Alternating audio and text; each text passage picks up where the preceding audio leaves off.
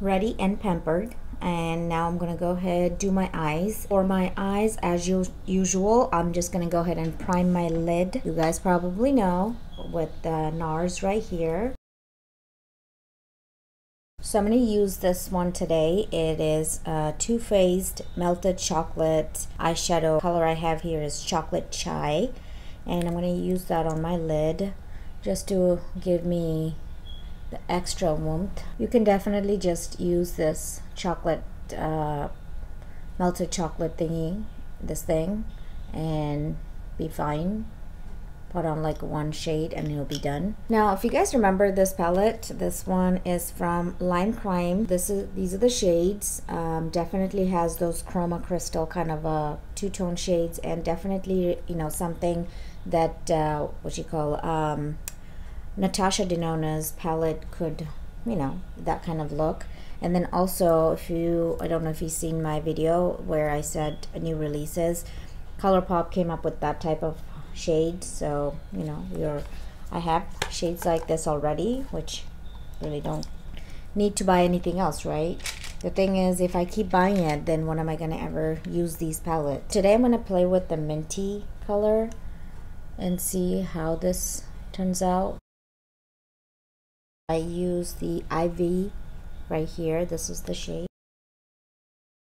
Now I'm gonna put this on top of it. This one is Myth. It's kind of blue mint shade. Just because it's a fall look doesn't necessarily have to be all like, you know, vibrant, these type of brownish look, you know what I'm saying? I want to do something different. I just want to do something different. So now I'm going to take the Stila and use my finger to just put it in the corner of my eyes, the inner corner, I mean. Now using this brush, getting the same shade, and just going to put it on the outer corner. Just elongating my eyes shape right here. I'm going to go ahead and use this chocolate shade to vibrate the outer corner a little bit more. I'm going to go ahead and do a liner by using Charlotte Tilbury's brown eyeliner, and do mascara, and I'll be right back. So got my liner done. Mascara part, I use these two right here. These are like a little sample size I have. I'm trying to go through these so I can hop into my large one. This one is a Dior Show. What is it called? Dior Show Maximizer 3D. This is a primer, and this is the Black Noir or Pro Black 090. This is the color I did my lashes with. And so now I'm going to go ahead and do my face. And for my foundation, today I would like to use this one right here. This is the Ilia right here. Dewdrop, or what is that? Serum Tinted SPF 40. And just that much. And then I'm going to go ahead,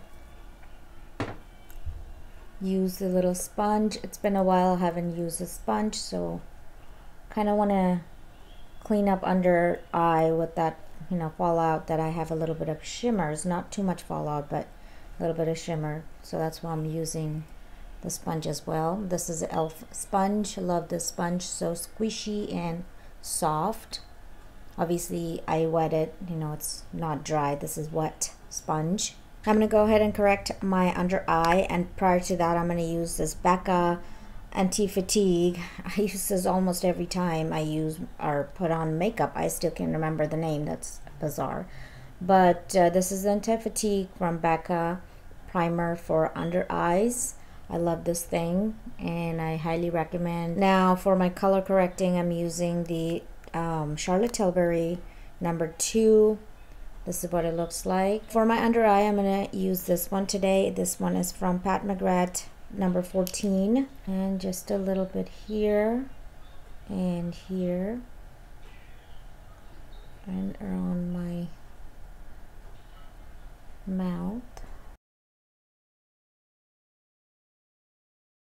Now, as usual, airbrush powder, number one from Charlotte. Today I'm going to go ahead and use this NARS Orgasm liquid, blush.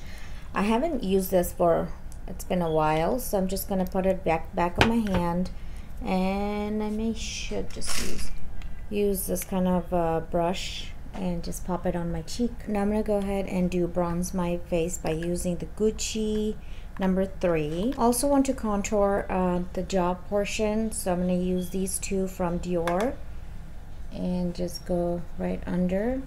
For the highlight, I'm just going to go ahead and use both.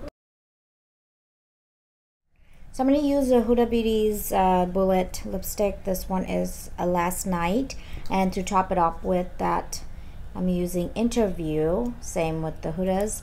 Now before that, I'm going to line my lips. I'm going to just do the Iconic Nude. This is what it looks like.